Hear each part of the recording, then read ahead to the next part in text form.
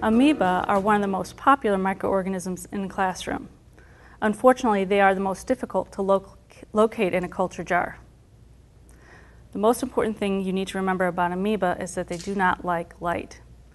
By covering them with a black cloth or keeping them in a drawer or a closet, you'll ensure that the amoeba are actually moving around, ensuring that students will be able to find them, or at least are more likely to find them when they take a sample.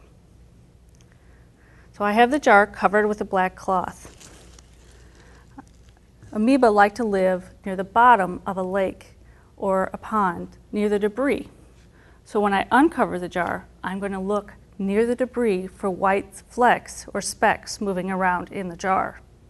I can do this underneath a stereoscope with no light on it and look closely, or with a hand lens, keeping the jar covered as much as possible.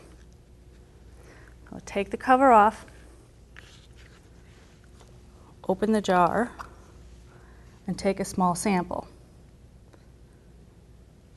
Cover the jar, cover,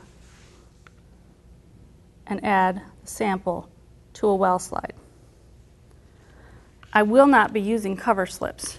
Cover slips keep the sample from having enough oxygen, and the amoeba will stop moving. The other thing I'm not going to use for amoeba is anything to slow them down.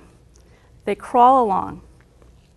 So to slow them down, they won't move at all, and they'll just look like debris within the slide itself.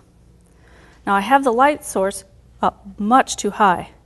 I'm going to dim the diaphragm as much as possible and turn the light down. In this way, the amoeba will be shielded from as much light as possible. One of the problems that students have with amoeba is that there's no definite shape, so they don't know what to look for.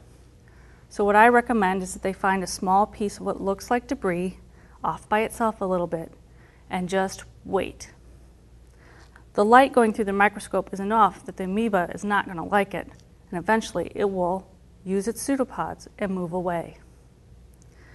Although they are difficult to find, the amoeba are a great microorganism for students because they're slow enough that they can track them. And within that amoeba, you can see the nucleus or nuclei and the organelles streaming. This fascinates students. So once again, look near the bottom, near the debris, keep the culture covered, and you will find your amoeba.